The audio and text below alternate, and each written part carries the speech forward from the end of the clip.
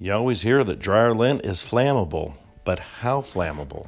I clean the ductwork out every year. You can definitely have a buildup in these pipes and you don't want that.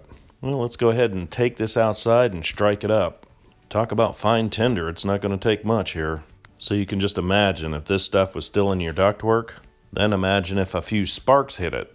It really doesn't take much to get it going, does it? Kind of makes you want to go in there and clean your ductwork.